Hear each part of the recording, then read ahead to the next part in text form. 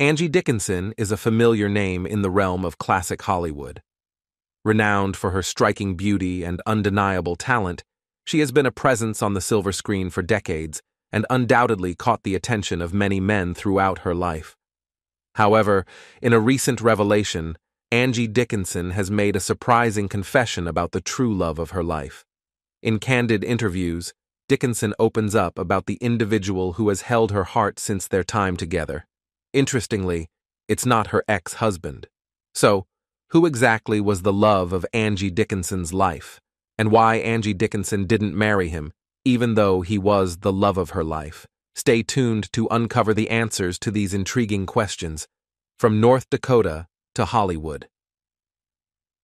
Believe it or not, Angie Dickinson's roots were firmly planted in the countryside long before she ever set foot on the glamorous stages of Hollywood.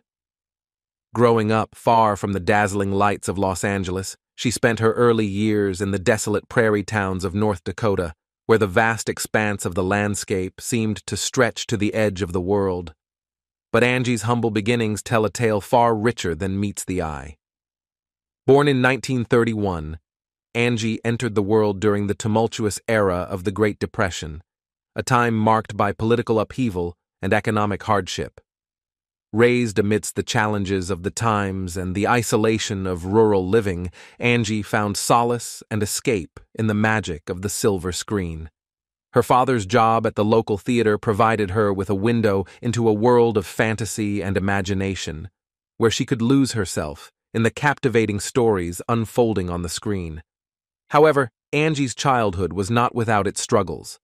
Her father, grappling with his own dashed dreams and the harsh realities of life, sought solace in alcohol, plunging their family into turmoil. Witnessing the destructive power of addiction firsthand, Angie was determined to forge a different path for herself. Despite her love for her father, she recognized the pitfalls of his choices and resolved to chart her own course, free from the burdens of alcoholism that had plagued her family. As Angie matured, her academic journey set her apart from the crowd. Attending Bellarmine Jefferson High School in Burbank, California, she distinguished herself among her peers. Not content with singular achievements, Angie's intellectual prowess and determination shone through when she won the 6th annual Bill of Rights video contest at just 15 years old, foreshadowing the numerous accolades that awaited her. Despite initially aspiring to a career in literature, Angie's path took an unexpected turn in 1953 when she won a beauty contest, bridging her academic pursuits with the glamorous world of Hollywood. To enhance her skills and pursue her education, Angie enrolled in Immaculate Heart College and Glendale Community College. While studying, she also worked diligently as a secretary at Lockheed Air Terminal and took on a job at a parts factory. Balancing her aspirations, education, and the need for financial stability was no easy feat. However, fate had its plans. In 1954, Hollywood's silver screens called out to Angie, and she found herself cast in a Warner Brothers movie. This marked just the beginning of her journey. The 1950s, often hailed as the golden era of television, saw Angie becoming a familiar face on anthology TV series. It was evident that Angie had not simply arrived, she was here to stay. Her breakthrough came in 1956 with Gunned Down. The film wasn't just another project. It was Angie's ticket to the upper echelons of Hollywood.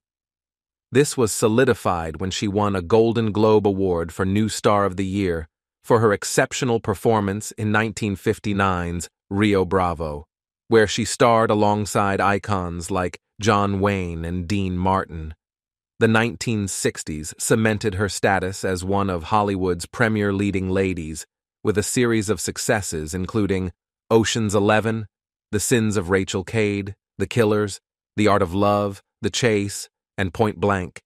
When discussing Angie's journey in cinema, it's impossible to overlook her unforgettable role in Rio Bravo. This 1959 masterpiece, directed by the legendary Howard Hawks, featured Dickinson alongside the iconic John Wayne and the charming Dean Martin. As Feathers, Angie held her own against these industry giants, showcasing her talent and charisma. Her performance wasn't just a supporting role, it was a declaration of her acting prowess. The on-screen chemistry she shared with Wayne added a touch of romance to the action-packed Western, leaving audiences captivated. Yet Angie's ability to captivate extended far beyond the Wild West. In Brian De Palma's 1980 neo-noir thriller Dressed to Kill, she portrayed the character of Kate Miller, a woman entangled in a web of intrigue and danger. It was a daring move for the actress, stepping into mature and edgier territory. However, Angie, ever the versatile artist, effortlessly transitioned into the role, embodying the complexities and vulnerabilities of her character. The film not only achieved success at the box office, but also highlighted Angie's range and her knack for adapting to different cinematic landscapes. In the 1970s, Angie Dickinson took on an iconic role as Suzanne Pepper Anderson in the crime series Police Woman. The character made her debut on an episode of Police Story in 1973 before getting her own series the following year. Pepper Anderson was a groundbreaking character, setting a new standard for female actresses on television, and this role brought Angie Dickinson a Golden Globe Award for Best Actress, Television Series Drama, and 3 Emmy nominations. Reflecting on her role, Dickinson explained to Entertainment Weekly, "Before me, women were always funny, or they were just tough. Pepper was really a first. She was sexual, funny, and in control." Policewoman concluded in 1978. During the same period as Policewoman, Dickinson starred in Roger Corman's Big Bad Mama alongside William Shatner and Tom Skerritt. Images from her intimate scene with Shatner stirred attention and reinforced her status as a sex symbol. Shortly after the end of Policewoman, Dickinson showcased her seductive allure once again in Brian De Palma's Dressed to Kill, 1980. 2 years later, she returned to series television with the short-lived show Cassie & Co. Following several television movies and guest appearances, Dickinson gained more attention on the small screen with the 1993 miniseries Wild Palms. In the series, directed and produced by Oliver Stone, she portrayed a seductive villain. Since then, her appearances in films and on television have been sporadic. She had small roles in movies such as 2000's Pay It Forward, alongside Kevin Spacey and Helen Hunt, as well as 2001's Big Bad Love with Deborah Winger, Angie's Love Life, The Known and the Unknown. Off-screen, Angie's love life was as captivating as her illustrious career.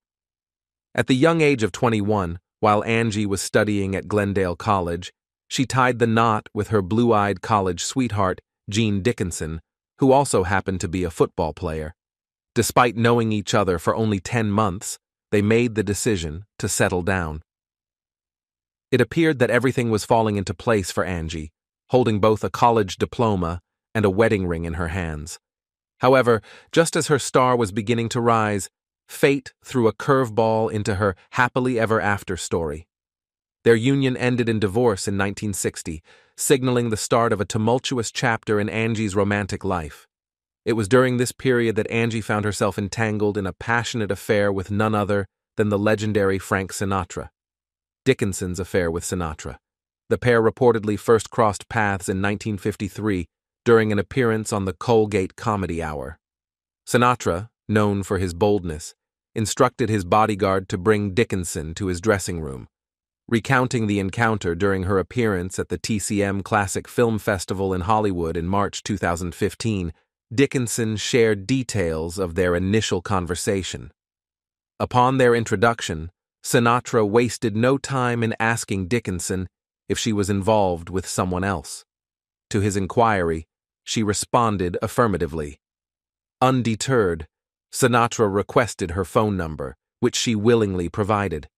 Angie reminisced about Sinatra, labeling him as one of the most charismatic men that ever was, and admiring his remarkable voice. Their on-screen collaboration in Ocean's 11 in 1960 further solidified their connection, with Angie portraying his wife.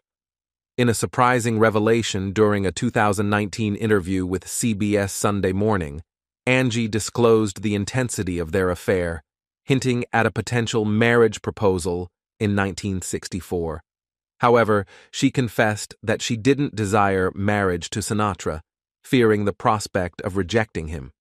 Similarly, Sinatra harbored reservations about marrying an actress, and Angie understood his reluctance, especially considering his lifestyle of late-night revelry, which she preferred to avoid. Angie's second marriage to a composer. Instead, Angie chose to tie the knot with Burt Bacharach, a renowned composer, in 1965. Their marriage bore fruit with the birth of their daughter, Leah Nikki Bacharach. Tragically, Leah Nikki passed away at the age of 40 in 2007. However, the union between Angie and Burt was far from idyllic, marked by periods of unhappiness. In 1976, the couple decided to separate, with Burt retreating to their beach house in Del Mar, California, while still utilizing their residence in Beverly Hills. During this separation, both Angie and Burt pursued other relationships, yet Angie remained steadfast in her commitment to their marriage, considering them still bound by matrimony. The strain in their relationship became apparent, with rumors of infidelity swirling around Burt. Eventually, the alleged extramarital affairs took their toll, leading to the dissolution of their marriage in 1981. Reflecting on their relationship in a 2019 interview with CBS News, Angie candidly stated, "He never loved me. I can tell you that right now, the way one loves. He loved in his own way, which is not too good. And so, he had no respect for me." Dickinson's alleged and real affairs. Angie Dickinson found herself entangled in rumors of an affair with none other than President John F. Kennedy. While flattered by the association with the esteemed president, Angie was quick to dismiss the more scandalous allegations. In Christopher Anderson's book, Jack and Jackie, Portrait of an American Marriage, it was reported that Angie allegedly described her encounter with Kennedy as the most exciting 7 minutes of my life. However, she vehemently denied these claims, consulting lawyer Edward Bennett Williams, who advised against pursuing legal action due to the potential for exacerbating the rumors. Despite the rumors surrounding Kennedy, Angie maintained her stance, asserting that she never dated him and vehemently denying any advances from the president. Instead, Angie's romantic entanglements included a brief fling with future President Ronald Reagan during their collaboration on the film The Killers in 1964. Reflecting on their connection, Angie mused that had circumstances been different, they might have pursued a relationship. Another notable figure in Angie's romantic history was Johnny Carson, with whom she shared a palpable chemistry during their appearances together on The Tonight Show. Their on-screen rapport led to speculation about their off-screen relationship, with Angie acknowledging that they would always share an attraction. During her separation from Burt Bacharach, Angie caused a stir when she was publicly escorted by David Janssen, her co-star in A Sensitive, Passionate Man. Despite the attention their outing garnered, Angie remained resolute in her assertion of personal freedom and autonomy. Now 92 years old, Angie resides in Los Angeles, where she continues to be an influential figure in the entertainment industry. Her contributions to television and film have been recognized with numerous accolades, including a star on the Hollywood Walk of Fame and induction into the Television Hall of Fame. Angie is celebrated as a trailblazer for women in TV and film, paving the way for future generations of actresses with her talent, tenacity, and undeniable charm. Dickinson's candid Fox interview. Angie recently opened up about her relationship with Frank Sinatra in an interview with Fox News. The 91-year-old actress is currently preparing to present her 1959 film, Rio Bravo, at the TCM Classic Film Festival on April 13th, where she'll undoubtedly reminisce about her iconic roles. While reflecting on Rio Bravo, Dickinson also delved into her experience filming the subsequent major film to feature her name in the credits, the 1960s classic Ocean's 11. Before starring in Policewoman Angie Dickinson appeared in the original version of Ocean's 11 in 1960, sharing the screen with actor Frank Sinatra, who portrayed Danny Ocean, while Dickinson played his wife, Beatrice. Their on-screen chemistry translated into a reported 10-year love affair off-screen. During the filming of Ocean's 11, tensions arose when the movie's director requested a second take following one of their scenes, much to Sinatra's displeasure. Known for his impatience on set, Sinatra and Dickinson both believed that the scene didn't require another take. As a result, Sinatra left the set. Turning her attention to her career, Dickinson expressed profound gratitude for the numerous opportunities she has had in the entertainment industry. Acting remains her true passion, and she continues to approach each role with dedication and enthusiasm. Her enduring love for the art of acting shines through in every project she undertakes. In recent years, Dickinson has chosen to lead a more private life, but she remains active in the entertainment industry. Sinatra's Sacred. After hearing Angie Dickinson's heartfelt expressions about Frank Sinatra, one might ponder what exactly made Old Blue Eyes so special to elicit such admiration. What was it about the Fly Me to the Moon crooner that ignited such fervor in Dickinson and countless other ladies who swooned over him as if he were a Grecian god? Well, it seems that Frank had a not-so-little secret that certainly gave him an edge in the dating world. And no, it wasn't solely his good looks, charm, or mesmerizing voice. Frank Sinatra's allure extended far beyond his famous blue eyes, particularly when it came to captivating women. Not only was he a music icon and Hollywood star, but he also had a reputation as a notorious womanizer. Sinatra's second wife, Ava Gardner, famously provided explicit descriptions of his anatomy. According to her, he was exceptionally endowed in a certain area.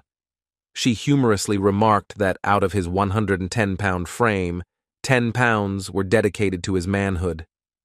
Sinatra's charisma and mystique, combined with his rumored physical endowments, undoubtedly added to his appeal and fueled the fantasies of many admirers, including Angie Dickinson, Sinatra's appetite for women.